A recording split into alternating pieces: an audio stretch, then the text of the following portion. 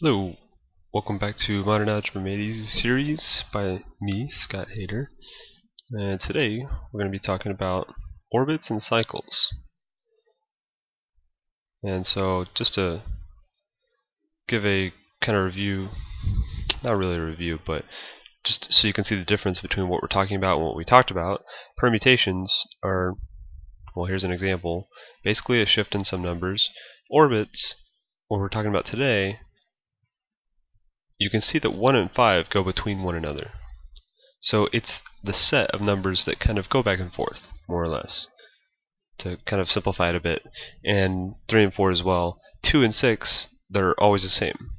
So they're their own sets. So orbits are subsets of the elements in the permutation. And cycles are the order at which those numbers go back and forth. So 1 and 5 here in the orbit, in the set, that doesn't necessarily show the order. Of course, 1 and 5 it doesn't matter, but if there are 3 numbers, it does matter the order. Anyway, we'll talk more about that in a little while. So just another example. Here's another permutation, and in this case, the orbit is the whole set. Remember I just said that orbits are subsets of the permutation's elements. In this case, the whole permutation is cyclic, in a sense. I don't think we use that term necessarily, but you can think of it like that, because each element cycles through all the elements in the permutation. So, and that's easy to show because the cycle, in this case, is the whole set in the permutation. So in this case, the permutation would be a cycle because we can write the permutation as one cycle.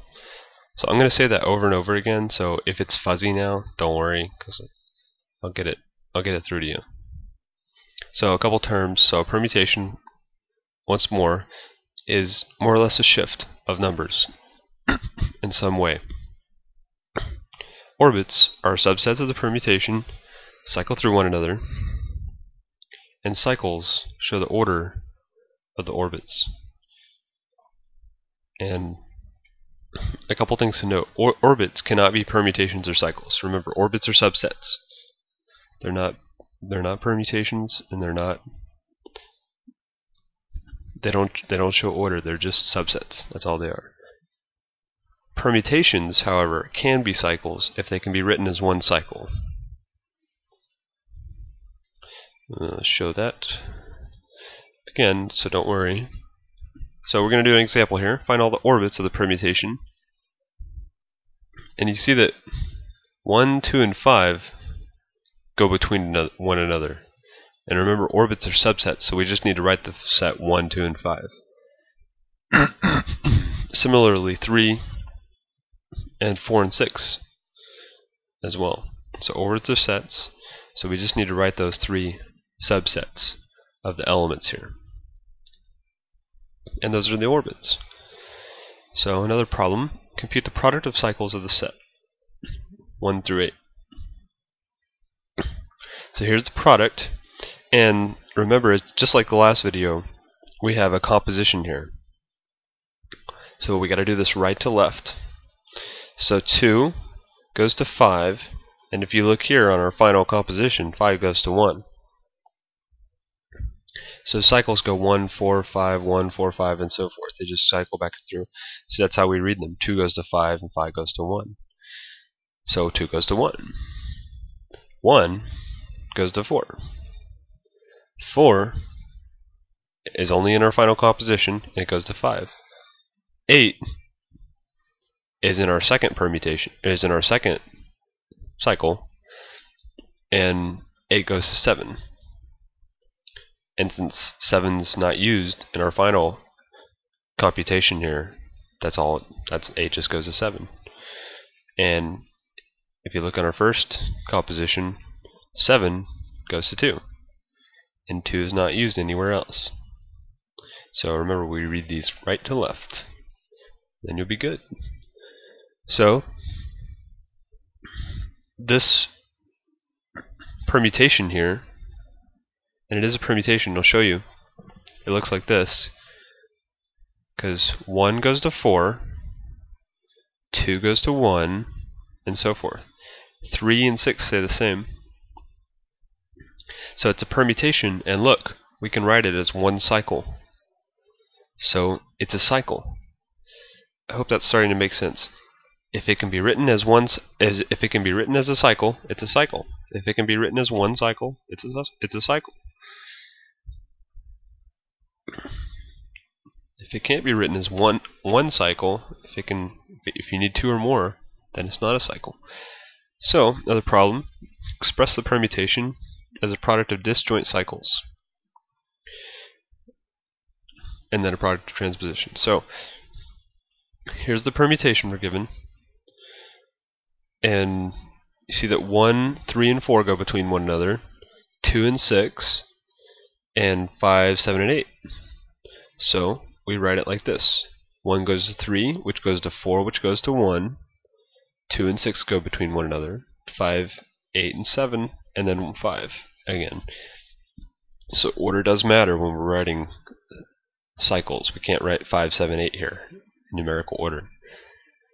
We could, however, write 8, 7, 5. That's no problem, as long as we get the order correct. It doesn't matter what's lowest, greatest, and so forth. So now it asks us to write this as a product of transpositions. Well, a transposition is a cycle of length 2. So our result is going to have a bunch of cycles of length 2. This is a cycle of length 3. So you can see that we did that here. And the way this reads is 5 goes to 8. 8's not used anywhere else, so 5 better go to 8, which it does. 8 goes to 5, and in our composition, 5 goes to 7. So 8 should go to 7, which it does. And it works all the way through. So hope you can just kind of study that and kind of intuitively grasp the way in which we write those. It's not too bad, I don't think. We'll do one more. Doing this final cycle here, we see that 1 goes to 3, which it does. 3 goes to 1, and in our final composition 1 goes to 4. So 3 actually goes to 4, which it does.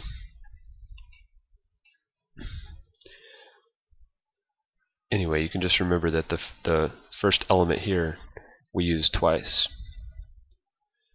Okay, so let's move on. True or false questions. Every permutation is a cycle. What do you think? It's false. Remember, only if it can be written as one cycle is it a permutation. Sorry, only is it a cycle.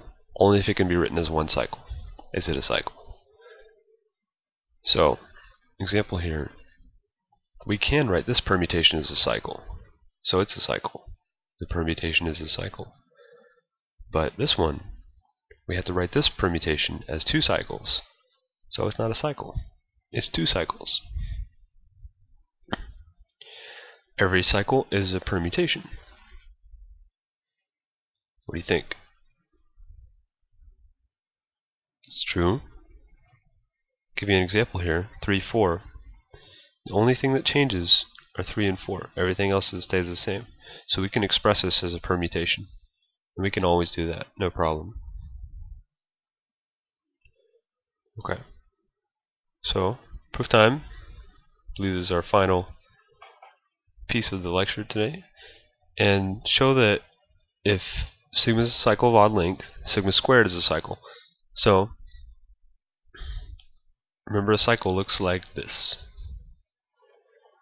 And in this case, it's going to a, the final number, which we're defining as a positive odd integer, because it's got to have odd length. So sigma squared is a composition of functions And if you'll notice, 1 goes to 2, and 2 goes to what? 3, right? And then 3 is going to go to 4, and then 4 is going to go to 5. So we're going to have 1, 3, 5, and so forth, all the way up to A, the highest odd number. And then A, if we look here, A goes to 1, and 1 goes to 2, doesn't it? So we're going to start over at 2, and then 4, and then 6, and that's going to go all the way to A minus 1. So we've expressed this product as a cycle, so it's a cycle. That's it. I didn't write my QED, dang it. Anyway, that's all for today's lecture. Thanks for watching. I really do appreciate it, and I hope you got something out of it.